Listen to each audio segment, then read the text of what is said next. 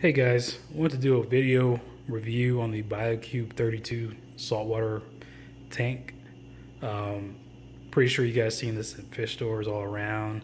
It's a very popular nano reef tank. Just want to give you my 2 cents on it, share with you some tips and some upgrades that I've learned along the way. I've had this tank for about 3 years, so I've learned a lot, spent a lot, and hopefully you could avoid the same mistakes that I've made through watching this video. So let's get into it. Let's start off with the species that I have. I have a 6-line wrasse, a clownfish, two blue damsels, cleaner shrimp, and a fire shrimp that's located down here.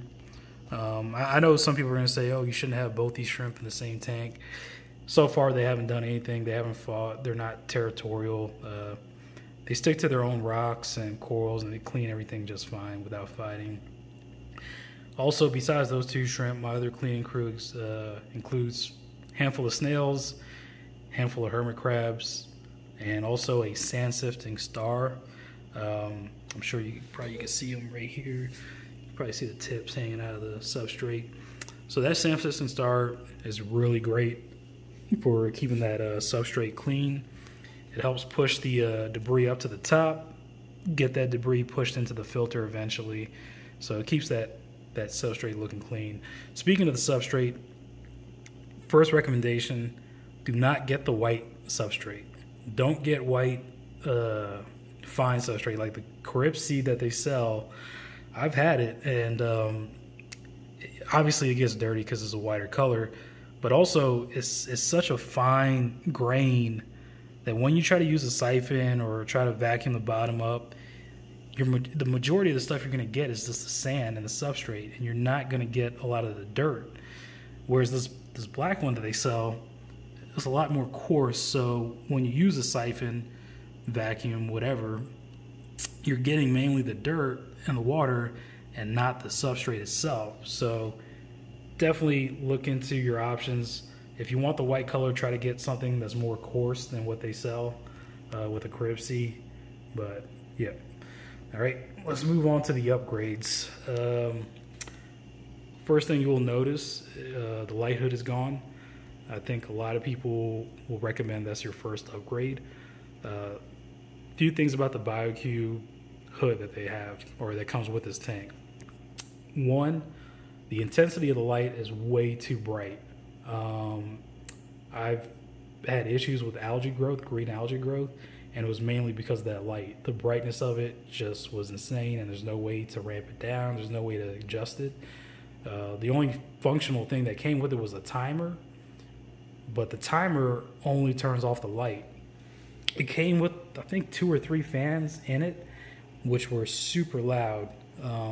You have to turn it off before you go to bed manually, just because the fans remain on when the timer runs out. I opened the fan up, or the hood up, oiled the fans, and it was still super loud. I couldn't figure out why. I saw a lot of people have the same complaints about it. So along with the algae growth, and also it damages your corals too. That intensity of light was not good for your good for the corals. So all that being said, yeah, get rid of the light. I got this LED reef light on Amazon for 80 bucks. I was skeptical, but the reviews were great. I said, let me try it. If I didn't like it, I could just return it. So yeah, went ahead and bought that, and it's been a few years since I had it. Really great for my corals. Hasn't done anything bad yet. The intensity is good. You can change the settings as well. I have 2 blue, 1 white on each socket. The middle one, I have 1 blue, 1 white, and 1 purple. But yeah, you can change the settings to whatever you want. As long as your coral is happy, your fish are happy, and it's easy on the eyes. My setting right now is not this blue. It's just the camera is making it look this blue, but whatever.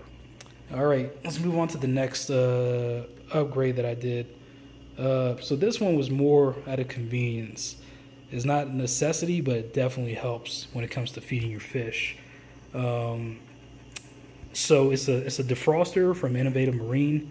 Basically, you have the little tube-looking structure right here with a divider in the middle that has holes cut out.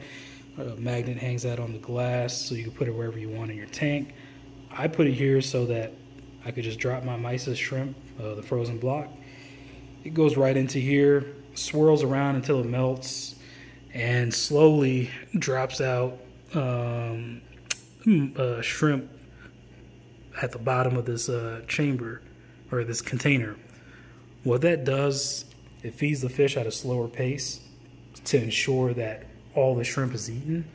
If you tend to melt yours before you feed them, what it does, it overwhelms the fish. Especially, I only have 4 fish, some shrimp, and the snails and stuff I eat later.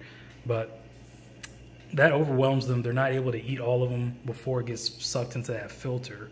So you want to get something like this to, you know, feed them at a slower pace. Also, without this, if you drop a block of frozen shrimp, it's going to float all the way around and hit this this filter every time. So no matter where you drop it out on this tank, that power head is going to push it all the way to here, and that suction from this probably helps pull it towards it too. What that does is the shrimp just sticks here, the fish bite at it, and the majority of it gets to the filter and, you know, goes to waste. So definitely, it was only like, you know, 20 bucks on Amazon. Not too expensive for what you get. I'm going to leave a link down in the description below for all the stuff that I mentioned today. I just can't remember the names right off the top of my head. Right, moving along, the next upgrade that I got was a wave maker. Definitely worth the price. I think it was only like 30 bucks. I don't remember the gallons per hour that I got, but you know, can't really say much about these things. They create waves. They blow the corals. They blow the stuff off the rocks. Helps keep the rocks and corals clean. And the fish like it. They like swimming in that column of water. Gives them more resistance to swim with. So works. All right, let's move on to the backside. First thing you're going to notice on this first chamber with the pump unit, or the pump head, is I have a media reactor. This is an innovative marine media reactor. The thing I liked about this versus the others, it didn't have a specific water line that you had to use for it. I don't know if you can see that the pump unit is all the way at the bottom, or the pump of this media reactor is all the way at the bottom. So that way I can keep the water levels more specific for my protein skimmer than my media reactor. The water still goes in, it interacts with the GFO that I have in there, and then it drains out. You can put bio pellets, activated carbon, whatever you want in there to, or out of those 3, GFO, activated carbon, and bio pellets. You put one of those 3 in there and it will do the work. This helps keep my phosphate levels really in check, and that's why I got it. But yeah, works really well, and it fits in this compartment better than the other compartments I found. Let's move on. As I said earlier, the protein skimmer right over here, Innovative Marine again. I did use the BioLife Coral, or Biocube Coralife protein skimmer that's designed for this tank. As you're going to read from comments and reviews, it's not good at all. It makes a lot of noise, doesn't work that great at all. Get a lot of micro bubbles even after the breaking in period. So unfortunately I couldn't return it, so I just had to eat that cost up. Bought this for a little more money. Let me show you the box, gives you a better description on how it looks. Okay, so here is the box and how it looks.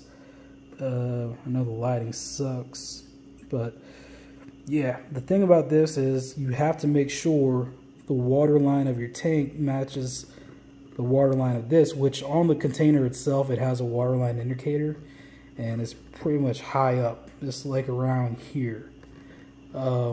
So the way I did it, I had to cut the plastic wall here. I know it looks like a bad job, but all I had was some plastic, some wire cutters. and I was able to cut through the plastic just so I could leave this thing, the protein skimmer, hanging down enough so it matches the tank water level. My water level in the tank is great. I don't want to change that just for the protein skimmer, so I just moved that down. Didn't want to use something that caused too many vibrations to cut because, you know, I didn't want to bother the fish, put them under more stress. But it works fine. It comes with a silencer. That silencer seems to silence it pretty well. Now, the noise that you hear now, that's the protein skimmer. So even with the silencer, it is, you know, kind of loud, but it's definitely better than the Biocube one. That one was super loud where I would have to unplug it, or, you know, yeah, just unplug it at the end of the night. This one runs 24/7, gets a lot of that dirty water that you're looking for without too many micro bubbles, or without any micro bubbles really. All right, moving on. This is a filter media caddy, basket, whatever you want to call it. The one that came with the Biocube, very flimsy, didn't stay intact well. It broke easily. I think 1 or 2 times after using it, it just broke, and went online and found this thing. And this, you know, this is really great. It's well put together. You have 3 rows in there. In the middle one is, you know, you change the size of it.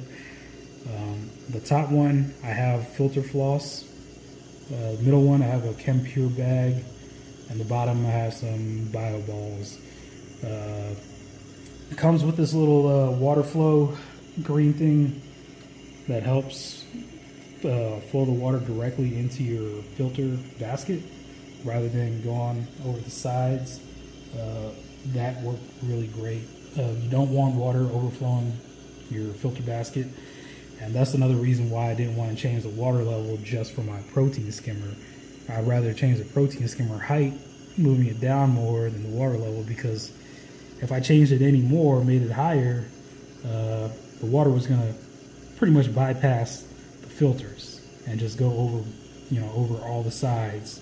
So you definitely want to make sure your water level is good enough for this first before you do it for your protein skimmer or for your media reactor.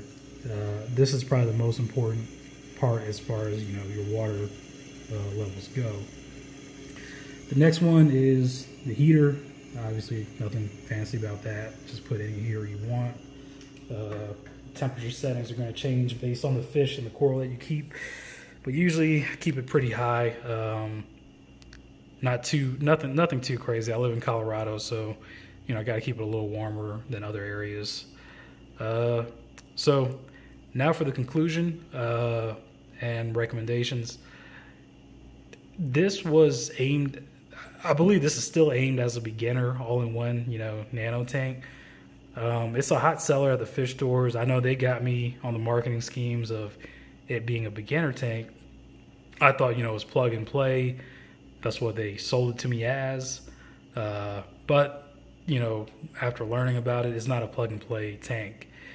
If you're a beginner and you have a lot of money, then sure, definitely, you know, if you like the design of this tank and you're getting it just for that, then sure, go ahead and get it.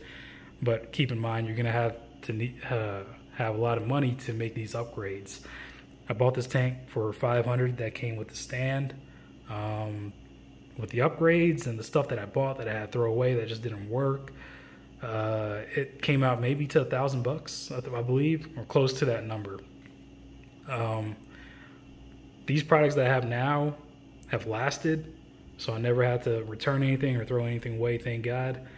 But yeah, it definitely takes a lot of extra money to get to a point where you could have a stable tank, stable environment for your fish without too much frequent water changes. I change my water at least once every 2 weeks. You know, scrub the glass, clean it up, 20% water changes every 2 weeks. And my water parameters have been great. So if you want to have a low maintenance tank, then, you know, get these upgrades that I talked about. If you're a beginner that's not looking to spend too much money, you know, trying to see if you like the hobby first before you start going all out, there's other options out there. I know the Red Sea makes some good nano tanks. Innovative Marine makes some, and as you can tell, I have a lot of their products in this tank. The thing about Innovative Marine is they make a lot of good complementary devices to put into your tank that fit for it, that you don't have to adjust or cut plastic in the back or do whatever. They just make a lot of good high quality products for their tanks.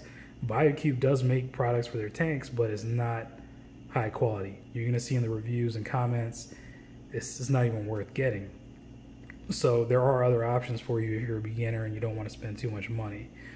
But yeah, with me, I bought this tank, I couldn't return it. So I ended up going all out. I didn't want my fish to die, the coral to die, because that was a greater investment, and those are living creatures, you don't want to kill them. So I was stuck with it, made the best of it. Hopefully, if you're in the market for this, you can learn from my mistakes, and buy these upgrades that I've mentioned, or at least buy something similar to it, and you're gonna have a good, long, stable life for your tank. Thanks for watching. Let me know if you have any questions in the comments, concerns, critiques. Thank you guys.